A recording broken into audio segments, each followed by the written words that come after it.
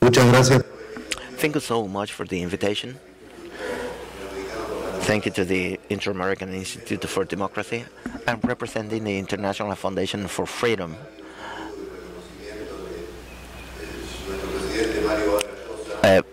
Our President Mario Vargas Llosa sent his greetings, his warm greetings.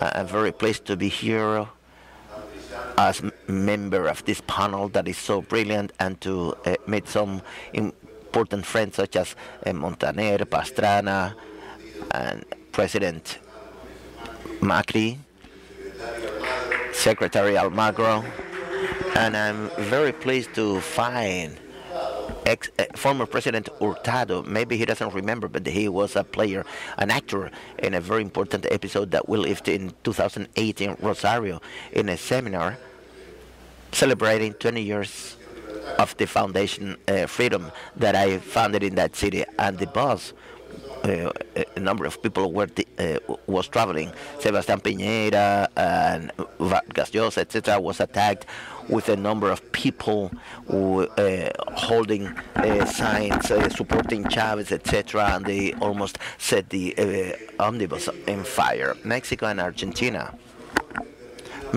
Argentina, they say here on the agenda, maybe because they are two large countries, very representative, very emblematic in Latin America.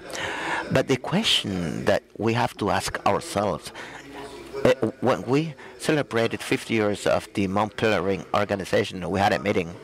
Milton Friedman was there. He had been a founder together with Sayed and other liberalism defenders. And someone asked Friedman, how are we doing vis-a-vis 1947? Worse, better, or the same? Well, depending on the moment you are comparing to.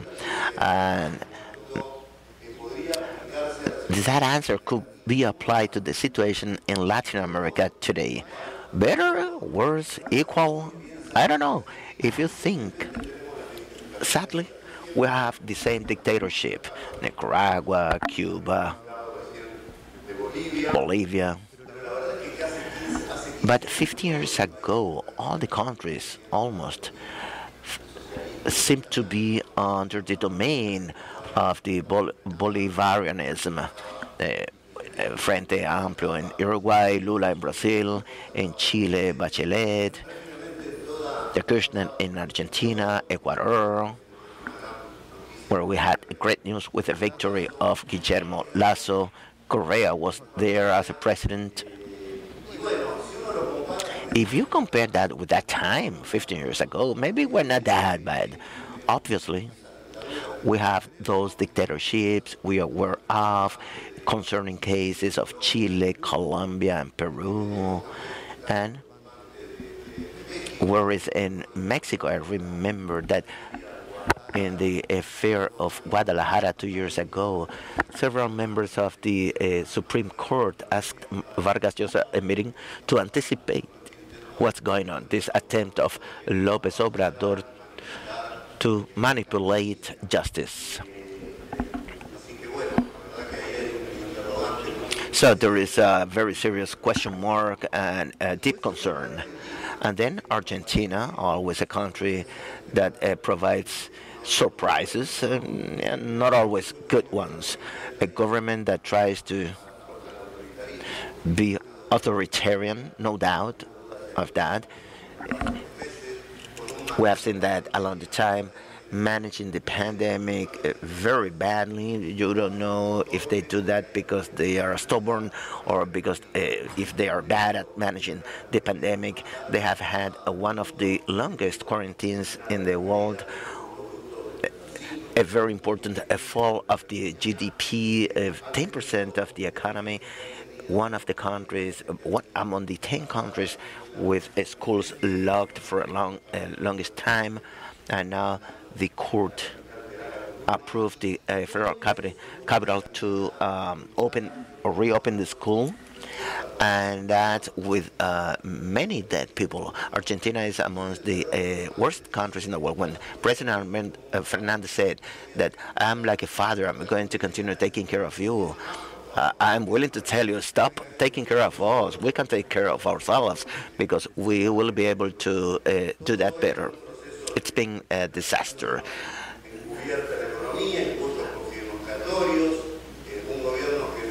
A government that sees justice, and they have said that and repeated that, not as an independent branch, but as a service, as a public service, as a political service.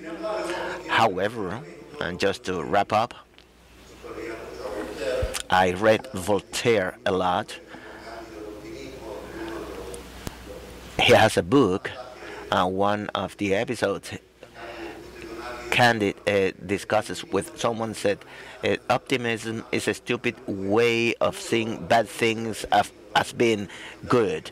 No, I am an Argentinian. We need an extra dose of optimism. I try to be optimistic. Argentina will never be authoritarian. Argentina will not go there because thanks to this guy who is sitting there, Macri, opposition has 41% of the votes. Opposition has been resisting. The campaign was great.